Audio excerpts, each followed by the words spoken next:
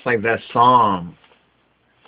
That psalm. What's the psalm? Psalm 37, where it says, "Fret not thyself because of evildoers, neither be thou envious against the workers of iniquity." Now see, this is psychic defense. And the psyche, the suke, is our soul. So we need to have psychic defense or psychic self-defense. This means that we have to psych ourselves up in the truth of the word. Where it says, "Fret not thyself because of evildoers, neither be thou envious against the workers of iniquity." Most folks don't even recognize how we get envious of the workers of rebellion, those who rebel against God, those who go against the good way. They seem to prosper. They seem to thrive. And people then seek to be like them. You understand? They get envious of them. "Oh, I wish I could live that life. Oh, I wish I could do those sort of things." How interesting this is, that the word tells us to fret not ourselves because of evildoers. Don't even be fretted by it. You see, so how easy is that? Or rather, how difficult is that? This is where prayer and meditation, it's by praying and meditating. It doesn't mean that when you read it or study or even first understand it, you're going to get it. But you must psych yourself up into this. It's like in the Old Testament, it talks about David. David and his, I think that's around Samuel, in the book of Samuel, where David's wives, some of his women and his family and the family of his brethren, they were away on a mission. And when they came back, the enemy, I think it was the Philistines or one of the enemy tribes, right? They had kidnapped the people. They used to be doing this kidnapping thing. And now we can recognize who these people are because they're still doing this sort of kidnapping in that same part of the world, even in this very day and time. So the Bible says that David, great King David, in this situation, a very stressing situation, and it shows, now here we get an object lesson of how David fretted not himself. You understand? To say it like that, to say it anonymously, if you get that. How David fretteth not if himself is when he was in this situation. And we want to show you this right here because this is about psychic self-defense. In these evil days and these evil times, we have to not be conformed to the world, but be transformed by renewing our mind. And this is a part of that steps and stages of renewal of our mind through meditation. And meditation upon what? Meditation upon the true logic. The only true logic in the universe is the word of the King of Kings and his Christ, and the testimony of our black Lord and Savior, Yeshua HaMoshiach, otherwise known as Jesus Christos, and anglicized among the Angles and the Europeans, the Anglo-Europeans, as Jesus Christ, and whitewashed as well. But we know him as our black Lord, our black woolly-haired Lord and Savior. But the main part of the message is the testimony, is the word. See, it says that the word become flesh. The word became flesh. And as the word of God became flesh in our elder brother, our black Lord and Savior, Jesus Christ, so must the word become flesh in you and me and I and I. The word must become that flesh in us. So now Romans chapter 12 gives us some important clues about how that's done on a daily basis. It's a process. You understand? It's a process. Not every day is our best day. You understand? But still, we don't give up. You understand? We hold the faith. We build. We do what we need to do. We repent. We ask and pray the Almighty to give us the strength to open up our hearts and minds to receive his word and his will so that we can make our wills obedient to good influences, which is making our wills obedient to the true God and Father of our black Lord and Savior, Yeshua HaMoshiach. So here I found a place in Scripture, and there's a key word in here. There's a key word in here that I want to share with share with you all when it talks about, here we go, it's in 1 Samuel chapter 30. And all the brothers and the sisters and all those who are seeking discipleship, this is a part of the discipleship. So get your pen and your paper and jot this down and take your own notes, you understand, in your copybooks. It says right here that David avenges the destruction of Ziklag, right? Ziklag. And let me just give you a little background into this particular story. It says, and it came to pass when David and his men were come to Ziklag on the third day that the Amalekites, it's like we're dealing with these Amalekites a lot nowadays, aren't we? They had invaded the south and Ziklag, and smitten Ziklag, that was a city, and burnt it with fire. They like to be playing with this fire, right? And, verse 2, they had taken women captives that were therein. They like to do this, and this is the same sort of people in that same sort of region of the world that we're talking about. They slew not any. They didn't slay any, either great or small, but carried them away and went on their way. This is like what happened recently with the Somali famine thing. You notice that they took these women, right, captives, and now they're demanding a ransom. Check it out. It's the same thing. It says there's nothing new under the sun. You know, so it behooves us, if these things already happen, and the things that are happening now already happened before, then we'll be wiser if we learn these things that already happened, so when we see them happen again, we'll recognize the pattern. We'll recognize what to do. We'll recognize the high road, and we'll avoid the so-called low road.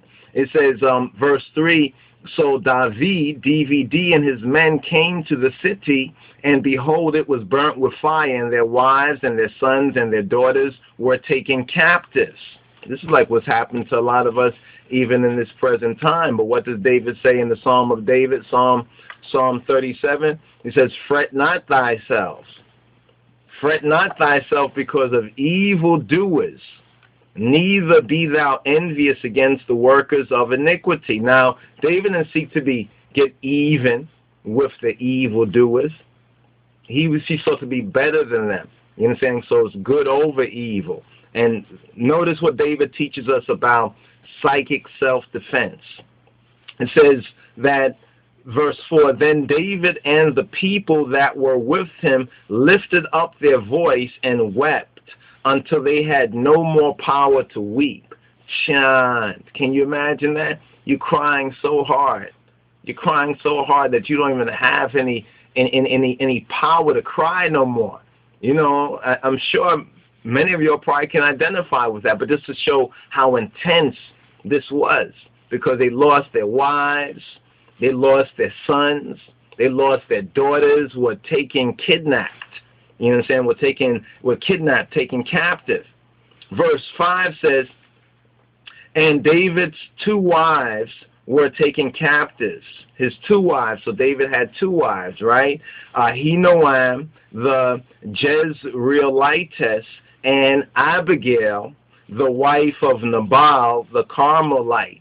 Now, the wife of Nabal, well, you know, there's a little background to that story. I mean, she was before the wife of Nabal, the stingy nigga, but you know, that was done when Nabal croaked on what he was eating and stuff like that. And Abigail came over to David, and David received her. But now, check this out. Verse 6, it says, and David was greatly distressed. David was greatly distressed. He was anxietous. He was crazy, man. I mean, this could drive you mad. For the people spake of stoning him. Now, check it out. His own people, the people who were with him, they spoke of stoning him. They wanted to stone him. They said, David, this is all your fault. We're out here following you. You see what I'm saying? That's why his Matthew says that heavy is the head. Heavy is the head that wears the crown. You know, those of us who've been proactive to take those responsibilities, when something goes wrong, the same people who are cheering you on and saying wonderful things, these same people, when they suffer the same loss that you suffer. In other words, it wasn't like David had all his wives and his children and everything. No, he lost his wives and children, right? And they lost their wives and children, right? So it wasn't like they just lost and David didn't lose. Then it'd be like, well, maybe David's in on it or something like that. But he's in the same boat with them, and they're thinking about, they spoke, it says spake, of stoning him, because the soul of all the people was grieved, because the soul, the psyche. So you look up that word soul, right? And in the Greek, the word soul is suke, and the word suke is psyche. And the psyche, not to explain the details, the metaphysical details of it, but the psyche encompasses the mind, it encompasses the feelings, the thoughts, and the emotions, and the mind. So the mind in the sense of the feelings, the thoughts, and the emotions, right? That's the soul, or the psyche. Because the soul, or the psyche, or we could say, so we can understand or overstand it, the psychology, right, of all the people was grieved. Every man for his sons and his daughters, every man for his children. You understand? Because that then and even that now, that was the real wealth. They were grieved for their children. Notice it doesn't say for their wives. Now, this is no pun or nothing like that, but it said mainly for their sons and for their daughters, or every man for his sons and for his daughters. Now, check this out. 1 Samuel chapter 30, verse 6. And here it says, but David encouraged himself in the Lord his God. But David did what? He encouraged himself. He strengthened himself. He built up himself in the Lord his God. Now, here in the Schofield Study Bible, they have a G next to encouraged. So if you're studying with us there, it shows a couple of Psalms. It actually gives a whole bunch of Psalms. It says Psalm 18 and 6, Psalm 25, 1 and 2, Psalm 34, 1 and 8, Psalm 41 and 2, Psalm 42, 5 and 11, Psalm 56, 1 and 4, Isaiah 25 and 4, Jeremiah 16 and 19, Habakkuk 3 and 17. Now, if you're a disciple, if you're really serious about discipleship, each one of these verses, you go, you look it up. Some would even write it down if it really means that, if this knowledge, if this gnosis, the knowledge of the King of Kings and His Christ means something to you, then take that personal responsibility. Look up each of these verses. You understand? Get your Schofield Study Bible. We have it as freeware, shareware at the site www.lojsociety.org/study. Go to that page. There's a lot of other shareware and freeware. Download it, share it.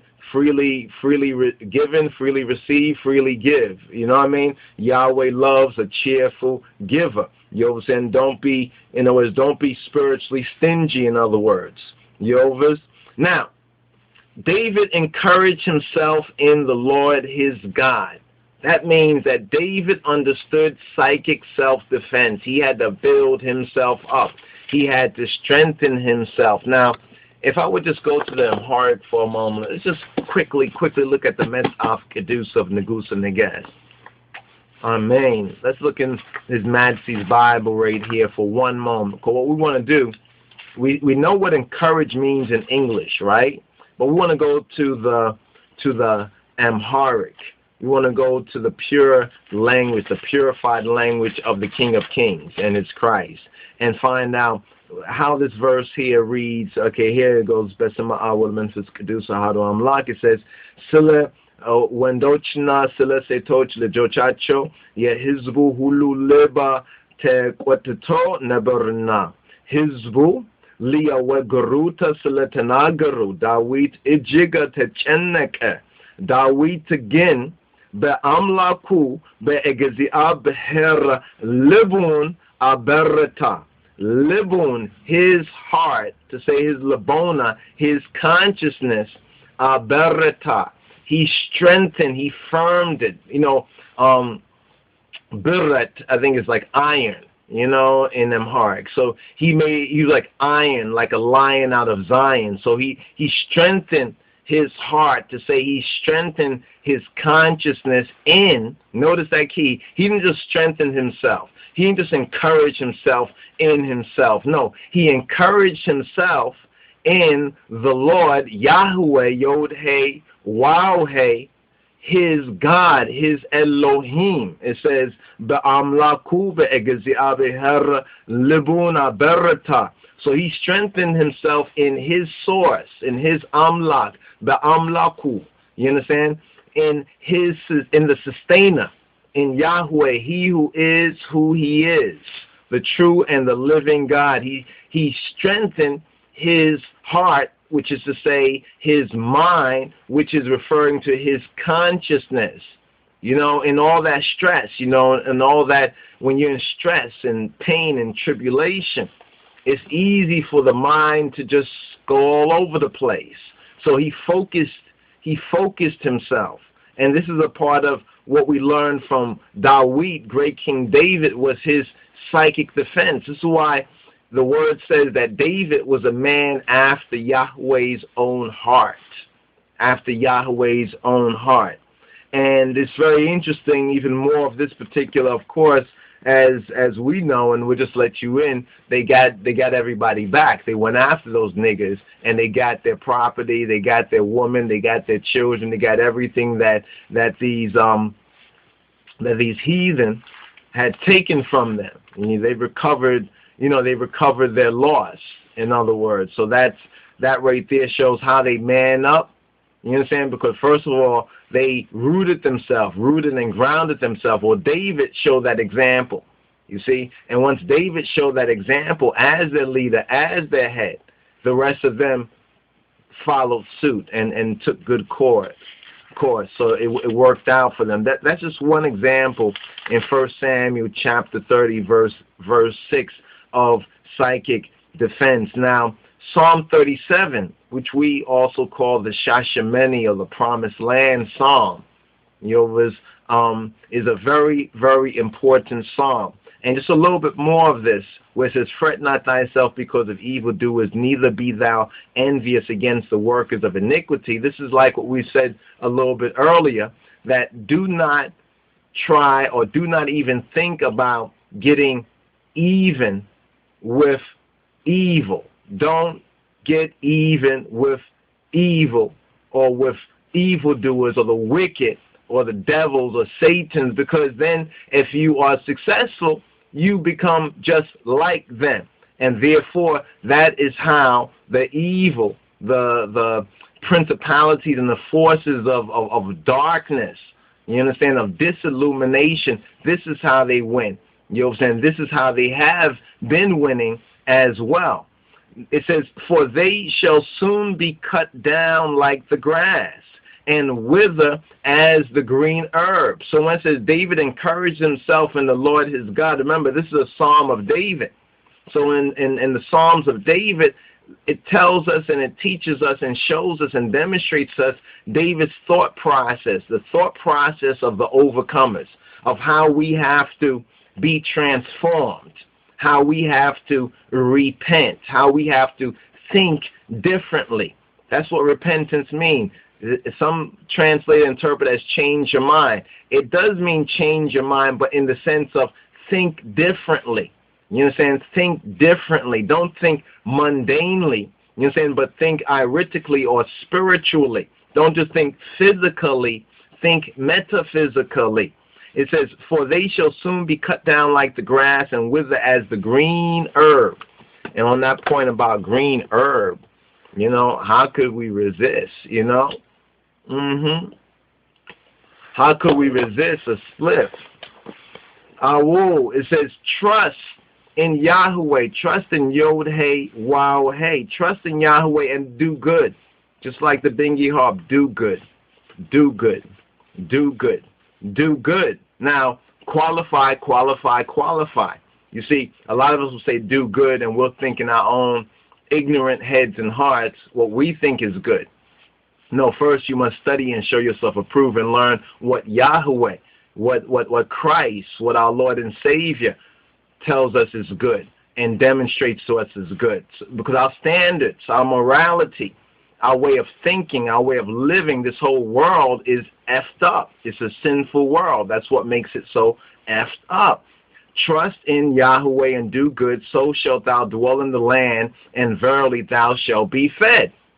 You understand? It didn't say you're going to be fed because you're going to so-called have a good job. It doesn't say you're going to be fed because you're going to have a big bank account. You understand? Or because you're going to go to their colleges, you understand, and not gain any real sustainable knowledges and then owe a whole bunch of debt. No. It says by trusting in he who is who he is. Delight thyself also in Yahweh, and he shall give thee the desires of thine heart. Now, a little qualification right here. Desires of one's heart is that which is in your heart for righteousness. But this is not speaking to ones who are not born again. It's ideally speaking to those who are born again. So some people might try to take a couple of verses out of here and try to work in and say, oh, it doesn't work for me, because you're not in good standing, in his good standing. Have you been born again? You understand? Have you sought to think differently? Have you recognized your faulty way of thinking and the world's faulty way of thinking, and recognize the superiority of our black Lord and Savior's logic or of his word?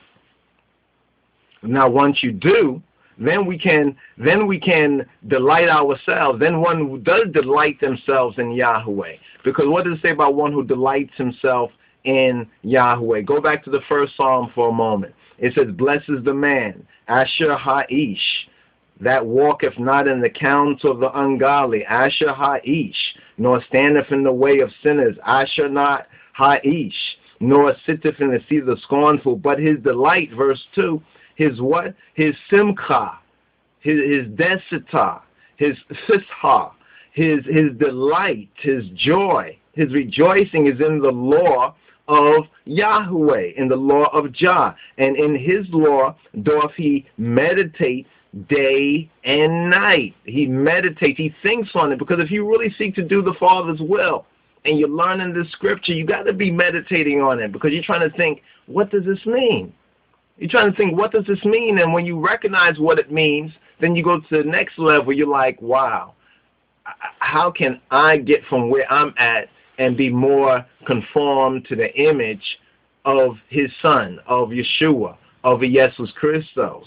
And see, when you start to think that sort of way, then one can truly say they are in good standing in discipleship. And they understand what that discipleship is about, because His Majesty teaches us that discipline of the mind.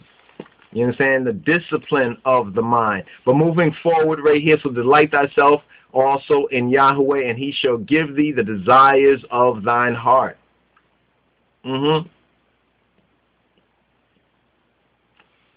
Because then the desires of one's heart, once they are born again, are in conformity with his will. Because one has learned what his will is. One knows what his will is. Yes, belief or trust is necessary at that first level. That's why he says, believe me, which is trust me. You understand? But then learn the will and then do it, then put it into effect, demonstrate it so you know it for yourself. That's how you gain gnosis or gnosis.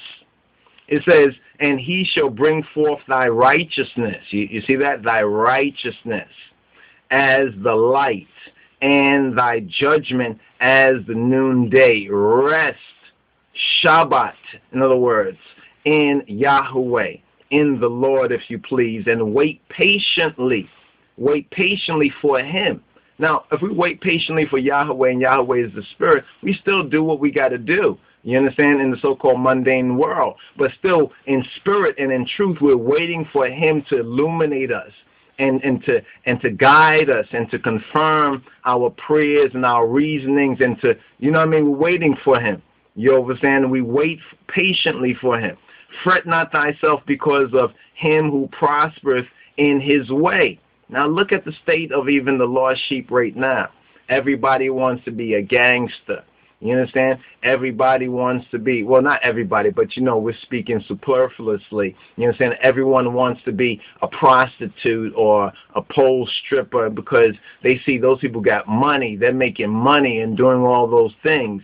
They're fretting themselves because of ones who prospers in his way, but not in Yah's way, because of the man who bringeth wicked devices to pass. Cease from anger. Cease from anger. And that's probably one of the most difficult things for us as black men. That's why they have all these anger management programs out there, because we do need anger management, but they're only giving us lower level psychology. You understand? What we need is the teachings of his majesty. Cease from anger and forsake wrath.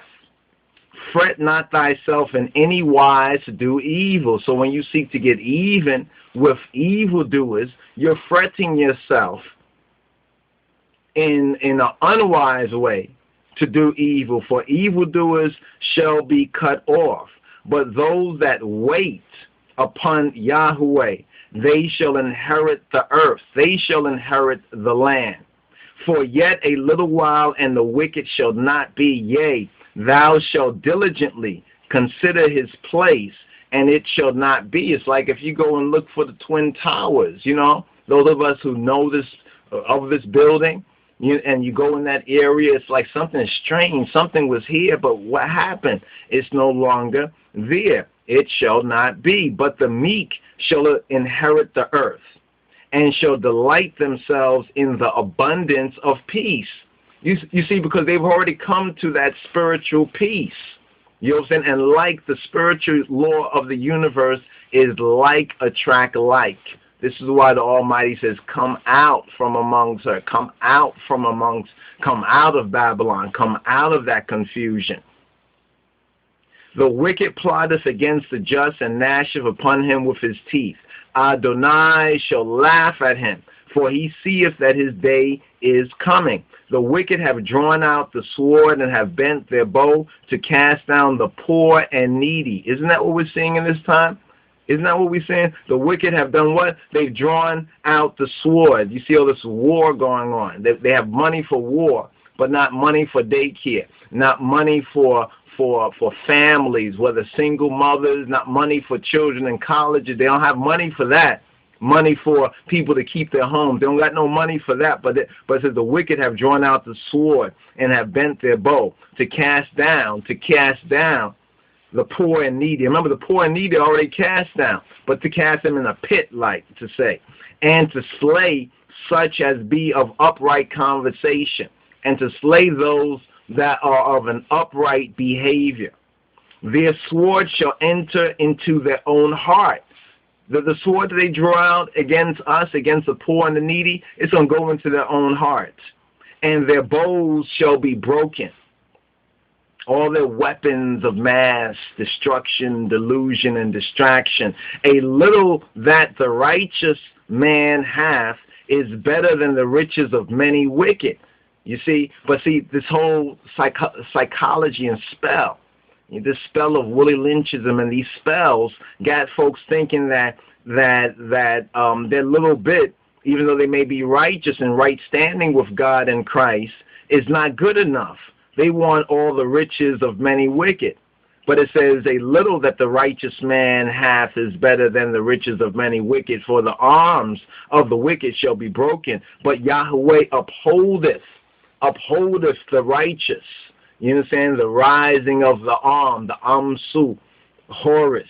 You understand? The raising of the arms. Yahweh knoweth the days of the upright, and their inheritance shall be forever. Forever. How long is forever? Forever is forever. They shall not be ashamed in the evil time. And you know where we're headed now, where humanity is headed. This is like an eclipse right now. We're like in a twilight time, you know, when the light of day is going down and the evening is coming in, and it's twilight time. You don't know whether the day is coming back or whether night is coming in, you know. This is the twilight. We're in the twilight zone right now as we're going into 2012. We're approaching the 11/11, even right about now. But it says that they shall not be ashamed, speaking of the Tzaddik Khan, in the evil time. I'm thinking about that verse in Timothy, what is this, Ephesians? It says, redeem the time because the days are evil. And in the days of famine, they shall be satisfied. In the days of famine. A lot of people don't think that a famine is coming. A famine is coming. But the wicked shall perish, and the enemies of Yahweh shall be as the fat of lambs, and they shall consume into smoke. Shall they consume away into smoke? That's how they're going to, they're going to consume away just like the grass that they say we burn. You understand? But it's incense. It's a holy thing. The wicked, it says, the wicked borroweth and payeth not again, but the righteous showeth mercy and giveth. You know, it's like they said 40 acres and a mule, right? They never gave that. But still, the righteous showeth mercy and giveth. For such as be blessed of him shall inherit the earth, and they that be cursed of him shall be cut off. Cut off. So it's all about him. It's all about him, my brothers and sisters. The steps of a good man, it says, are ordered by Yahweh. So we keep the Sabbath. There's certain readings. There's certain seasons. See, the steps of, what does it say? The steps of a good man are ordered by Yahweh. And he delighteth in his way. He delighteth in his way. So we delight in Yah's way, and Yah delights in I and I way, because I and I way is Yah's way. Though he fall, and see, some people think, well, if you're righteous, you'll never go through no problems. You'll never have nothing. So, no, it says, though he fall, the righteous might fall. You understand? Especially this world is just so evil. You understand? It'd be amazing if one did not. He shall not be utterly cast down. So he may stumble. Like I had this saying that I used to say a lot, that sometimes a drunk man may walk straight and a sober man may stagger. We all make mistakes. Though he fall, he shall not be utterly cast down. For Yahweh upholdeth him with his hand. Yahweh upholds him with his yod, with his yod, with his right hand, with his yemen. I have been young and now am old. Yet have I not seen the righteous forsaken, nor his seed begging bread. The righteous, nor his righteous seed, should we say, begging bread. He is ever merciful and lendeth, and his seed is blessed. Depart from evil. Depart from thinking about getting even with wicked doers and evil doers. No. Think about good over evil. That's what you should meditate on. Good over evil. Depart from evil and do good, and dwell forevermore. For Yahweh loveth judgment. Yahweh loves judgment, and forsaketh not his Kedusan. He don't forsake those who have separated themselves to him, his holy ones. They are preserved forever. But the seed of the wicked shall be cut off. Shall be cut off. There's another level of that we could get into, you know what I mean, because not everyone is, in that sense, fruitful and multiplying. And if you're not, it's not saying you're wicked, but we see there's a lot of folks that have to either be, like, getting test tubes and a lot of things, and it seems like something else is going on in this world. Though they also have put out diseases that have made fruitful people barren, though they, you understand, don't have any fruitfulness because of that wickedness that's in them. Yovas. And on the level spiritual, if they would repent, a lot of things they would be blessed. The righteous shall inherit the land and dwell therein forever. The mouth of the righteous speaketh wisdom, and his tongue talketh of judgment. The mouth of the righteous. People say, you talk about judgment too much. Stop judging. But it says the mouth of the righteous does what? Speaketh wisdom, and his tongue does what? Talketh of judgment.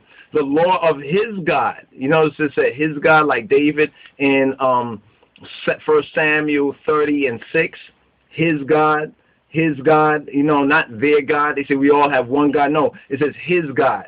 You understand? Not their God. The law of his God is in his heart. It's in his consciousness. David strengthened himself.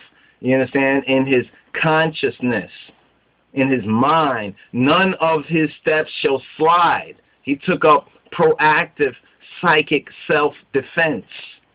Especially in this time that we're coming in, we all are going to need psychic self-defense. Yahweh will not leave him in his hand, nor condemn him when he is judged. Because they're always judging black man. They're always judging you this, you deadbeat, you criminal, you pot smoker, you this, you that, you everything, right? Well, so it be, but Yahweh, it's about how Yah deals with us in his way. He will not leave us in their hand, nor condemn us when we are judged. It says, wait on Yahweh. In other words, be patient, my brothers and sisters. Just like a farmer has to be patient, and keep his way. And in that patience, don't slip and slide now. And he shall exalt thee to inherit the land. That's what it's all about. It's all about land. It's all about inheriting the land. When the wicked are cut off, thou shalt see it. So why have we inherited our land? The wicked need to be cut off. You understand? Then we'll see it. I've seen the wicked in great power and spreading himself like a green bay tree. Yet he passed away, and lo, he was not. Yea, I sought him, but he could not be found. Mark the perfect man. Behold the upright. For the end of that man is peace, is salam, is shalom. But the transgressors shall be destroyed together. I love that verse right there. It says the transgressors. You know how they're trying to get everybody like all in one Tower of Babel, like we all get together in one big Tower of Babel, because they want us as on a spiritual level as human hostages. You understand? Human psychical hostages. They want us down with them because they know this word. It says that the transgressors shall be destroyed together.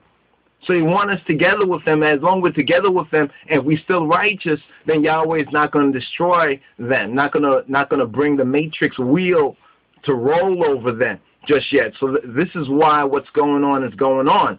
The end of the wicked shall be cut off. Regardless of all their little tricks, iniquity of the Amorites not yet being full, their wickedness and the wicked will be cut off. But the salvation of the righteous is of Yahweh. It's not of you. It's not of me. It's not of I and I. It is of the King of Kings. And his righteousness is our black Lord and Savior, Yeshua HaMoshiach, Jesus Christos. He is our righteousness. He is their strength in the time of trouble. We're about to head into a time of trouble and tribulation, one like they said was never ever seen. You know, we're not wanting it to happen. You know what I'm saying? But we're recognizing that it is happening. So we have to deal with it. And Yahweh shall help them. He shall help I and deliver them. He shall deliver I. He shall deliver them from the wicked. He shall deliver I from the wicked and the weak-hearted, and save them and save I, because they trust in him, because I trust in him, in his imperial majesty, Kedamawi, Haile Selassie, Seyume, Gziabe, Negusa Neges, Zethiopia, and his Christ, the true Christ, our black Lord and Savior, Jesus Christos, Yeshua HaMoshiach. And this is just an example of the kind of gnosis, the kind of knowledge we need to have and what we need to meditate on in order to operate in psychic self-defense, a spiritual Krav Maga. It's a spiritual Krav Maga. You know, Christ said to them, he said, think not that I've come to bring peace, but I've come to bring a sword. But then you look at it, Jesus Christos, Jesus Christ, he wasn't going around there brawling with everybody physically. You know what I'm saying? But metaphysically. You know what I'm saying? That sword metaphysically. So that's an example as well of the ultimate. Christ demonstrated his Amare was the ultimate psychic self-defense. You know what I'm saying? David, was a man after his own heart. So David had it, he had it in head and in heart. But now Christ brought the whole thing, Yeshua brought the whole thing full, because he destroyed in himself the last enemy. And you know what that last enemy is, right? That last enemy is death. He destroyed death. That is still the last enemy to be destroyed. And brothers and sisters, that enemy, death, can and will be destroyed. Trust in him, my brothers and sisters, and do good. Like the Nyabingi drums say, the Kete, do good, do good, do good. One love, my brothers and sisters and mothers. Shalom, Ras Teferi. Your brother, Wendem Yado. Pray for I and I as I and I pray for the I. Shalom.